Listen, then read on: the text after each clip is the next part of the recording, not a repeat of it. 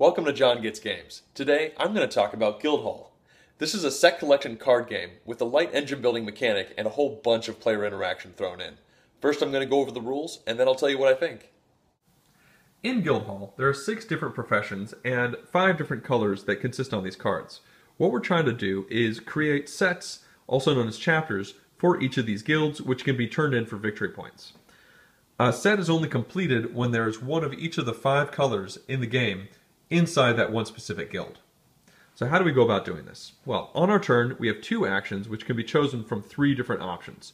The first option is to play a card from our hand. We'll pretend this blue farmer right here was in our hand. Now when you play a card, there are a couple things to note. The first thing is that you do not immediately put it into your ongoing chapter that's in front of you. You put it in front of your chapters, and only at the end of your turn you take all these cards that might be up here and put them into their corresponding chapters. The second thing to note is you're not allowed to play a card into the action area that exactly matches a card you already have inside your chapters. So if I had a green farmer in my hand, like I potentially do over here, I would not be able to play that card into the action area because I already have a green farmer. The third thing to note is that you're not allowed to play the same guild twice in a turn. So if I played the farmer as my first action, then my second action would not be able to be the farmer. So how do these cards work? Well, we have rows on the cards and all these cards in the game, and then a number on the left-hand side. And this correlates to the number of that specific type of card you already have in your chapter. So in this case, I have a single farmer in my farming guild, and I go to the 1 farmer row, and that means I get a single victory point from the bank. If I had had 3 or more farmers over here, then I could have taken 2 victory points from the bank instead. One thing to note, you're always allowed to evaluate whatever row up to and including the one that you qualify for on a card, but you have to do everything that's on that specific row. The second type of card is the dancer, and the dancer is very easy to evaluate. You simply draw cards equal to the number of dancers you have inside of your chapter. So in this case, I would draw 4 cards. And once you've done that, you get another action, which is great. So the dancer pays for itself action-wise, and you'll get 3 actions on that turn. I'd also like to note there is no hand limit in this game, so you can go well beyond your initial hand of 6. The third type of card is the assassin. Now the assassin, you'll see, has a 0 here, which means it can actually do its bottom row with 0 assassins already in your chapter. So we'll see here it says you get to kill 1 card in an opponent's Guildhall and put it into the discard pile. If I had had 2 assassins, I could have killed 2 different cards in a single opponent's Guildhall, but they would have had to be from 2 different chapters. And at the 4 level, I could do 2 from the same chapter, which is quite powerful. The historian is the counterpoint to the assassin, and at the 0 level, the historian lets you essentially take the top card from the discard pile and immediately put it into the applicable chapter, as long as it's legal with the color. At the 2 level, which I have right here in front of me, I would actually be able to look through the entire discard pile and choose a card that I both want to and legally can play, and I put it immediately inside the chapter. At the 4 level, you can draw 2 cards.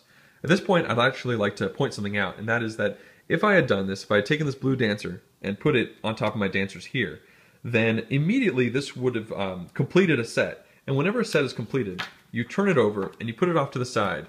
And that happens even in the middle of your turn, even before you take the cards up here and shuffle them all down. And once you have a completed set, there's nothing any opponents can do about it. The 5th type of card is the Weaver. The Weaver lets you take cards directly from your hand and put them into your chapters, bypassing the whole playing the card first bit. At 0 Weavers, you can put 1 card from your hand directly into the applicable chapter house. At 2, you can put 2 cards down from your hand, but you have to pull 1 up. This can actually be pretty powerful if you wanted to pull up a farmer and then play him again later on that turn or in a following turn. You can get more victory points out of the farmers by pulling them back up with the Weaver. And at the 4 level, you can put as many cards as you want down from your hand into your chapters, but you have to pull 2 back up again. The last type of card is the Trader, and this is where another bunch of the player interaction comes into play with this game. At the 0 level, you simply give one opponent one of your cards, and you get one of his cards of your choice. At the 2 level, you give him or her 2, and you take 2. But this has to be legal, so you have to make sure they can accept both the cards you want to give, and that you can accept both the cards you want to get back from them. At the 4 level, you can actually trade an entire chapter for an opponent's entire chapter. So I could give an opponent my entire chapter of 1 card and take their chapter of 4. It could be a pretty big swing. So for the second thing that we can do on our turn, is discarding cards from our hand and drawing new ones. So you can discard as many as you want, and then you draw back up to 6. In this instance, maybe I don't need a second blue historian, and I don't need a second purple dancer, and this green farmer isn't doing anything for me because I already have a green farmer. So I could discard those 3 cards and then draw 3 more cards, getting me back up to 6 cards. The third thing that you can do on your turn is you can spend your completed sets of chapters in for victory points. So the top of these cards here shows you the number of chapters it costs to take that specific victory point card. This 9 card over here will cost 2 chapters, where all of these only cost a single chapter. Down on the bottom is a little action box, and this is something that happens immediately once you take that victory point card. And this can be really quite interesting. For instance, 2 victory points doesn't seem very much, but you can see you can steal an opponent's entire chapter, not completed, and put it into your Guildhall. Over here with the 3, you can put as many cards from your hand as you want into your current Guildhall. At the 4, you just can get another action, which could do something that's really great. For instance, you could buy 2 cards, you could spend an action to buy a card, and get a free action to buy another one. Over here, we can just draw 5 cards. The 9 doesn't have any action space on the bottom, but that's just because it has a lot of victory points associated with it. The game ends once at the end of a turn where one person has 20 or more victory points. So that's pretty much how the whole game plays. Now I'm going to jump over and tell you what I think about it.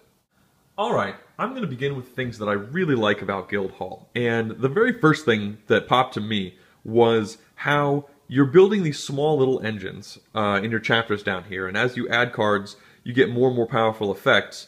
But as you add cards, it gets harder and harder to make each little engine better because there are less legal cards that can be played.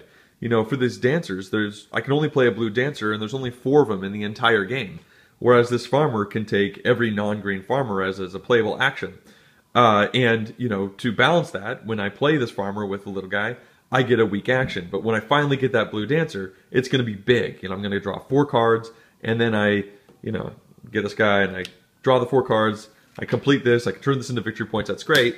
And then the next part that's really cool about this whole mechanic is that I now have no dancers. If I have 3 dancers in my hand that were just dead to me because I couldn't play them because I already had 4 out, now I can start playing dancers out on the following turns and working through my hand and building up a little engine again. It's just really neat. The next thing that I really like about this game is how every single role seems to have a place in the game. Like, no role in particular seems more powerful or less powerful than the others, and how they combo really well together. You know, the farmer might seem kind of boring and weak, he just gets you victory points, but you need victory points to win the game, and when you pair a farmer up with the weaver, like I said in the rules, well, that could just be really powerful. You know, if you have 4 farmers down in your chapter, and then you play a weaver to pull one of them back, and then you play that as your second action, the one you just pulled up with the weaver, you're generating 2 more victory points, and it's just really, really cool. You might be in the situation that I was just in where I didn't have this blue dancer, and you know that an opponent has a blue dancer. And so there are a couple different options you have. You could play a traitor and give them a card to take their blue dancer, or maybe you don't have a legal traitor in your hand, but you could play an assassin to kill that blue dancer, and then as your second action you play a historian to take the blue dancer you just killed and go into here and complete it. So there's lots of different ways that you can get around the fact that there are fewer and fewer illegal cards that you can play, because you can see them in other people's decks. And also, you know, as the historians are interesting because at the beginning of the game they're very weak because the discard pile will be tiny. But late game, your discard pile is going to look like that, or maybe not late game because you cycle through the deck, but at various phases in the game, the historian gets more and more powerful because you're not allowed to look through this before you've played the historian, but you can remember what might have gone in there, or you might just say, the odds are really good, the card I need is in there. Especially once people have started completing sets, you know? If someone completes a set and then pays for it for victory points, they put that into the discard pile, and now everyone knows there's at least one of every color of that specific role, and if you kind of remember that, then that can be really good for you. So just the way, there are other combos as well. I really, really like how the cards all work together in a very interesting fashion. The next thing that I'd like to mention is this is something I like about the game, that I don't necessarily like the chaos of the game. This game can have a little bit of chaos, but I like that you can control the chaos because at least in the base game, there's an expansion for Guildhall I haven't purchased, and I know it changes this, and that's actually the reason I have not purchased the expansion, is that in the base game of Guildhall, nothing can affect your hand. There is no card that an opponent can play that's going to pull something out of your hand. So you're safe with the cards you have in your hand. You can decide whether or not you're going to play a card out there, because once you play a card out there, it's very vulnerable to assassins and traitors and that kind of stuff. But if it's in your hand, it's totally safe, and you can plan ahead and wait for the right moment to play your cards out. I know the expansion has a card that lets you take cards from other people's hands, and that's honestly the reason I haven't bought the expansion. Alright, so those are the things that oh, actually, one other thing, going in with the cool combos. This victory point system is just really, really, really, really cool. That you have this, these completed sets that you can spend to buy victory points, but almost every victory point has these varied actions that let you combo into other things. I mean, some of them are really mean. You could steal entire chapters of the people, like I said, and this is just a couple examples of the things you can do. There are more in here. There's a 7.1 that gets you 2 actions, and I think it's a 7 point. Don't quote me on that, but there are lots of different options in here that add a lot of variety to your turns, so that there's so many ways to combo and do the things you really need. It's just really, really cool. The victory points and these cards go together. So I'm going to go into the things I'm kind of neutral about, like things I want to point out. I'm not sure if they're particularly good or particularly bad. The first thing is that the iconography in this game, while it took a little bit to get used to. The first few games, I had to have the rulebook out and just had all these things, and this got passed around quite a few times as people wanted to double check. I mean, the eyeball makes sense, but I don't know, just something about it. It took at least half a play before people really started to sink in and totally understand the icons. I don't think the icons are bad. I can't imagine them doing them better, but there's a lot of them on the cards. So for a couple people, that was some people are a little slower at getting those into their brain than others, but not particularly a problem. The next thing is really just the analysis paralysis problem, or actually in this game, the traitor paralysis problem. These 5 rolls, not much AP involved, but when someone played a traitor, everyone else at the table kind of went, okay, well, this might take a little bit, because especially if you're playing in a 3 or 4 player game, there's just a lot of options. You play a traitor, and you have all these cards you can give, and there's all those cards out there that you can take, and what do you want? What you probably want one card, but if you're playing the 2-level traitor, okay, well, what other card do you want to get? And, well, do you want to target the person who's in ahead or behind? It's just, the analysis paralysis is not terrible, but especially with a lot of people around the table, and if multiple people play the traitor, there can be the occasional very slow round intermixed with some quick rounds. And that's mostly with the 4-player game. I'm not going to say that the 4-player game of this is bad. I played this 7 times. A few of those games have been played 4 players, and they've been great. Spoiler alert, I love this game. And even with 4 players, it's fine. But occasionally, especially based on the personality of the people you're playing with, a certain turn or two can slow down pretty heavily when someone's trying to combo a traitor with cashing in some victory points to do some big mega turn. And sometimes they think, I can win this turn. Please give me a couple minutes, and I think I can puzzle this out and get it. But like I said, that's pretty much always just with the traitor. With the rest of these cards, turns are relatively straightforward, and yeah. Oh, and also going back into the chaos I mentioned, unfortunately, you can only do so much planning on your turn. You can plan with the cards you have in hand, because there's nothing that's going to happen to those.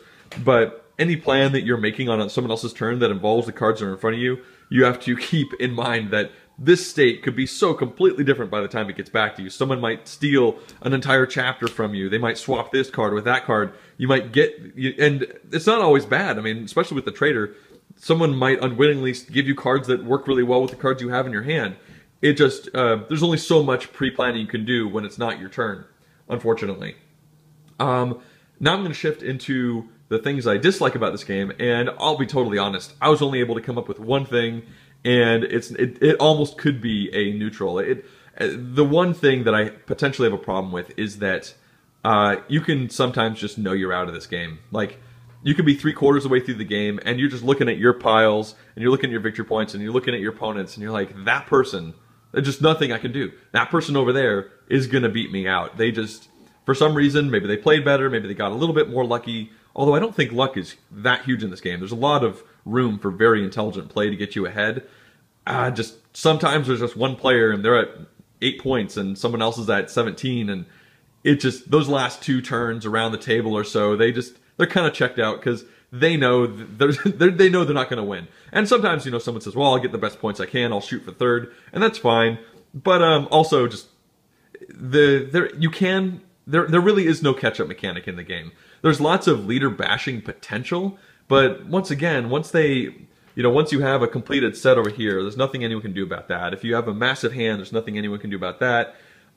So I don't know. I'm not going to say there's a runaway leader problem with this game at all, but every now and then there's a run behind follower who just cannot catch up. But I'm really scratching to try and find things I dislike about this game. This game is excellent. I really, really love it. I'm kind of surprised I've only played it 7 times. I'm looking forward to playing this one another 20, and it's definitely going to stick around for me for a long time. I hope you've enjoyed my review. Please let me know if you have any questions or comments. Thanks.